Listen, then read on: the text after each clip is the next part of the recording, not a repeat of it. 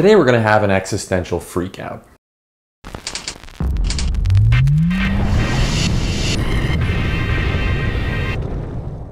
Do you ever have a hard time getting through your day knowing that no matter what you do with your existence, it's just going to fall somewhere between a very, very short blink and a very, very, very short blink in the universe's eye? Well, I try to find comfort in the fact that there are 7.2 billion other thinking, living human brains on Earth with which I share that feel. But then I imagine trying to count them all, and I realized that would take me 3 full lifetimes. And by the time I was done, there would be billions more yet to count. And I become Sisyphus, rolling my boulder up the hill. And then I force myself to take a deep breath, because I'm kind of starting to freak out now. And then I picture the 10 to the 22nd air molecules currently filling my lungs, which of course I cannot do. Since we're thinking about air, I begin to feel the 1 ton of atmosphere above me pressing down upon my head. Or is that just the burden of consciousness? We must be calm. We must stare time and size directly in the face so we can transform that fear of the unknown into this.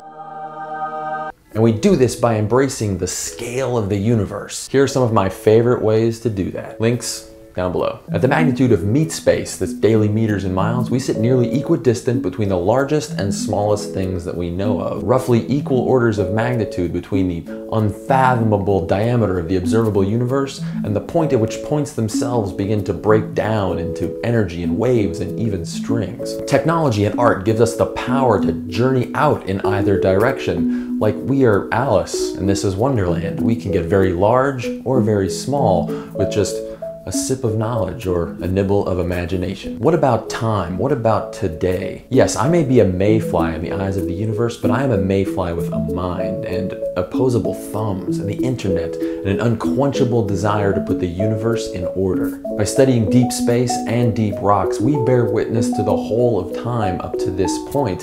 What did the clock read when life began, when our planet was born? Is this clock ticking up or down? We have hacked into channels of the universe beyond our own limited slice of spectrum. We've peered into alternate electromagnetic dimensions using synthetic eyes, from radio telescopes to X-ray crystallography. What is a microscope but a telescope turned on its head? Is this helping? Do you feel a little bit better? I think by defining our place along this continuum of scale that we become comfortable with our significance and, yes, sometimes our lack of significance. Each of us is a universe of atoms, but we must accept that sometimes we are insignificant and there are things that we do not have the power to change, whether that is in the deepest reaches of space or in the next room. I think there is freedom in that knowledge. I think it lifts away a small bit of the burden that being a thinking, feeling, wondering human being can place upon our shoulders. Do you choose to drown in that insignificance, or do you drown in awe, a daily spoonful of perspective as medicine against fear of the unknown? Jason Silva calls this awe as therapy. This feeling can be impossible to describe, but the Japanese have a word for it: yugen, an awareness of the universe that triggers emotional responses too deep and powerful for words.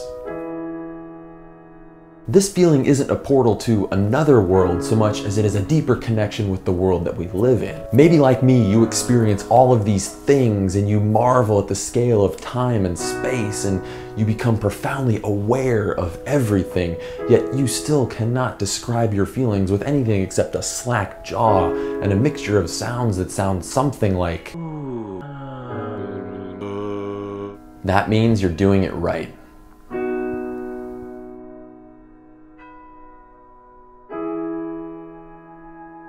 Big or small, the universe is a pretty awesome place. Thanks for watching, everybody. Let me know what your favorite way to experience the scale of the universe is down in the comments. Make sure to subscribe so you can get more great science every week here from It's Okay to Be Smart. Thanks for watching. Stay curious.